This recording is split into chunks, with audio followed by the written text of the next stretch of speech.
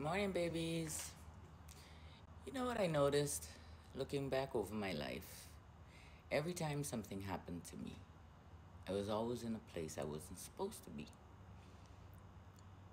I was always somewhere else than where my parents thought I was. So, this one particular story, I was supposed to be in school. But instead, I went to a friend's house and I changed my clothes and on this beautiful white dress. I was going to meet my friends at the movies. It was a 1 o'clock show in the afternoon because school time. So I was standing there waiting and there was nobody there, which was so odd. My friends would usually meet me. And then this man came up to me and he said, hey, called some of my friends' names. He says, you got to show me something. It's in the house here. And all them girls, all them girls already seen it. Cool. So I go in there. Start walking in the yard. And suddenly I had a feeling of apprehension. And I tried to turn around and he had a knife behind. He stuck the knife in my back. Not stabbed me, but he stuck it and he told me to keep walking. And I kept walking. And we walked to the house, the back of the yard. This was next to a cinema called Astor Cinema on Waterloo Street. I don't think it's called Waterloo Street anymore. I think it's called Kwamina. The back house, there were 7 men waiting for me. Him included. And they all took their turns. And one of them said, I can't even get hard. You think I'm enjoying this? And I looked at him.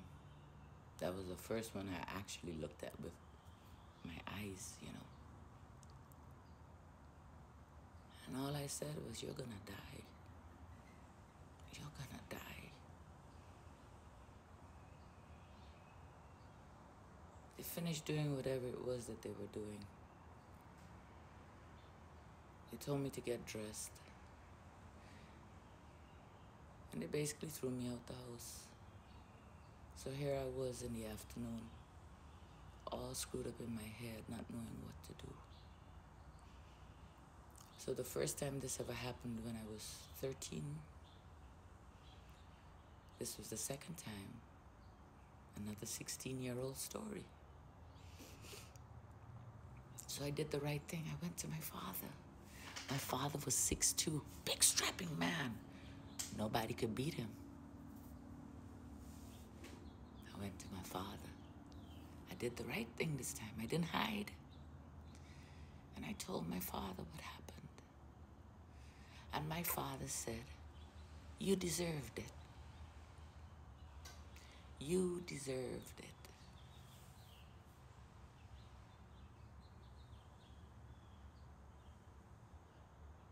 He was living with this woman at the time. I remember leaving and going home to my home where we all used to live as a family when he was there. And I didn't tell anyone after that. I kept it to myself. But then as the years went on, I shared. So the reason for telling you this story is this. For many, many years, right? I carried that. I carried it. I carried it like a trophy. I carried it. And I punished myself for all the traumas that happened in my life. I traumatized myself 1,000 times over. These things we don't have to hold. We don't have to carry them forever. We honestly can let them go. We can look within and we can forgive ourselves. It was something that happened. It was not nice. It was horrible. But I had to experience that to be who I am today. As as painful and as traumatic as it was, I started healing. And I started facing all these memories. And you know what happened? Something really beautiful happened. I started crying. I stopped drinking. I started smiling more. My heart started opening up. I started being kinder to myself, although that's still a struggle. Sometimes I find myself pouring out too much and nobody pouring in. But that's a balance I have to achieve. I have to harmonize that. I have to still do a lot of healing. But I'm here to tell you it's possible. And I love you.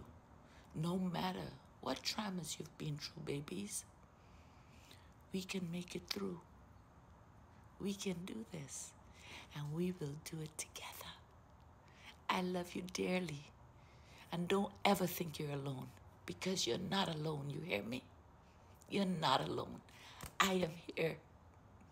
And I'm setting up a way where you'll be able to make contact with me, okay? I love you dearly.